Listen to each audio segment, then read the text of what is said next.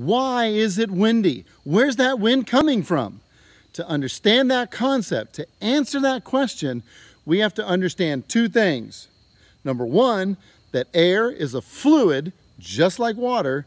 And number two, that Benjamin Franklin was a really smart guy. Let me show you what I mean. Benjamin Franklin was not only one of our founding fathers and an amazing statesman, he was also a brilliant scientist. And one time, him and a friend did this simple but very amazing experiment. And that is, they went out on a clear winter day and they put a black piece of cloth and a white piece of cloth down on a snowbank and they let the sunlight hit them. And what they observed was that that black piece of cloth absorbed that heat faster and melted the snow faster than the white piece of cloth. How does that play into things?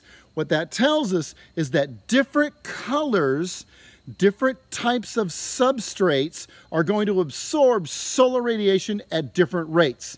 And that's going to produce unequal heating on this planet. And it's that unequal heating that generates wind. So in order to illustrate this, I set up this apparatus. I've got a fish tank that has some water in it, and floating in a metal pan over here, I have some cold packs to cool down the water on this side, and underneath over here, I have some flame, a can of sterno, that is on fire and burning, and you can see little bubbles beginning to rise up on that side. So, with this apparatus in place, what happens when there's this unequal heating? We have cold on this side and warm over here. Well, to show what's happening, I have some red food coloring. Let's check this out.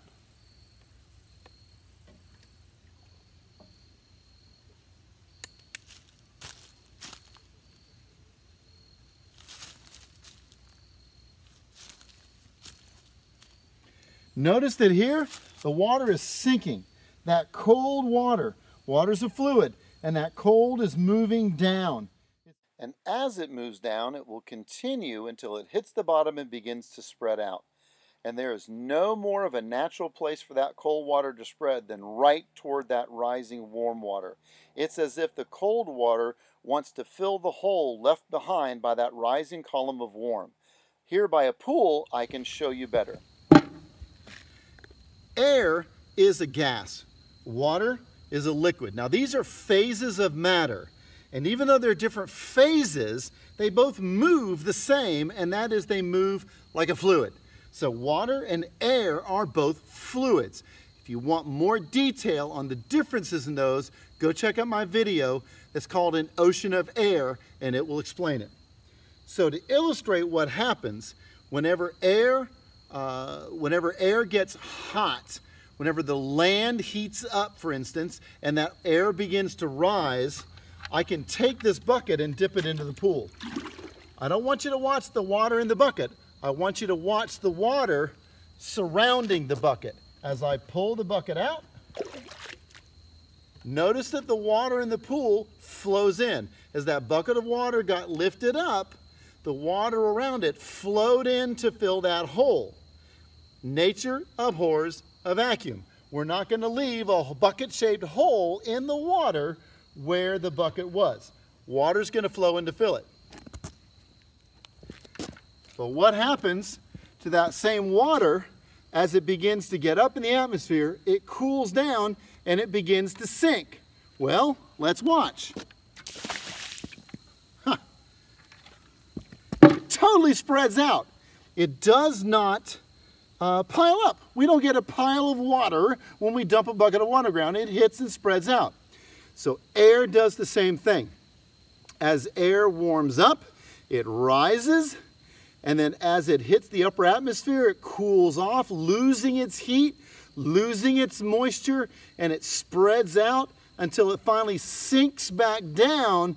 And when it hits the ground, it doesn't pile up. It hits and spreads and goes to find the next air that's rising, and it flows up into it. Now these two systems of rising and sinking air have names. The rising air we call low pressure, and the sinking air we call high pressure. The low pressure is typically warm with a lot of humidity, and the high pressure is cool with very little humidity. And it's those two differences of the high and the low that create the wind. That air moving along the ground, connecting the high pressure with the low, that is what we call wind. So why is it windy? It's windy because of that unequal heating of the earth. Benjamin Franklin demonstrated it. We saw it in the fish tank. We saw it at the pool. We saw how that air is going to behave and move because air, just like water, is a fluid.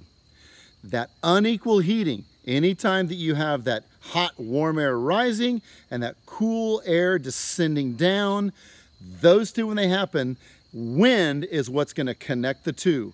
The stronger those forces going up and down, the greater or the lower that low pressure and the higher the high pressure, the faster that wind is going to move. And that is why it's windy.